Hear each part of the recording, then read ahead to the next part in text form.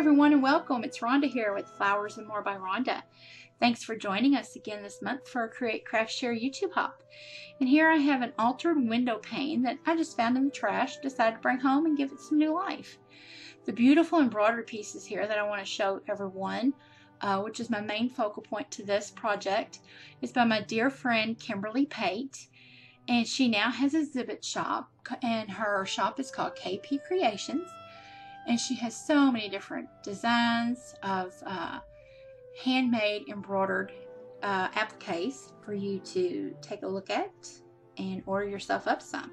Kimberly and I have worked with each other for a long time at Tsunami Rose Designs, and this is one of Daisy's beautiful images that she has in her shop that I wanted to include in this. And that beautiful piece of bling you see there, that is from Gone Artsy.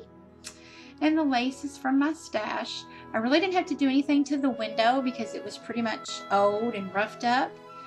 And but I ended up turning it the opposite direction in which it originally went. And here you can see I just added a cameo and some mulberry flowers and flat back pearls and a piece of gauze that I have a buku tons of them.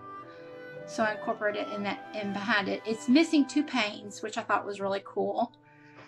And here's some more of the mulberry flowers. And the beaded trim is from Gone Artsy as well.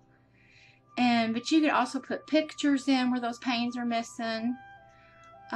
Whatever you'd like, just to give it, you know, new life. But this would be great for a wedding where the guest book is, or where presents go.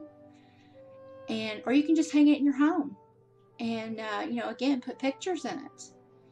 Be great for the bridegroom to do after the wedding. So this was a fun little project and a great way to show off Kimberly's gorgeous embroidery pieces, as well as the beautiful designs from Tsunami Rose Designs. And thanks again for joining us for another Create, Craft, Share YouTube Hop. All the links are found below in the description box, including the lineup for the hop. And again, thanks for joining us. Until next time, bye-bye.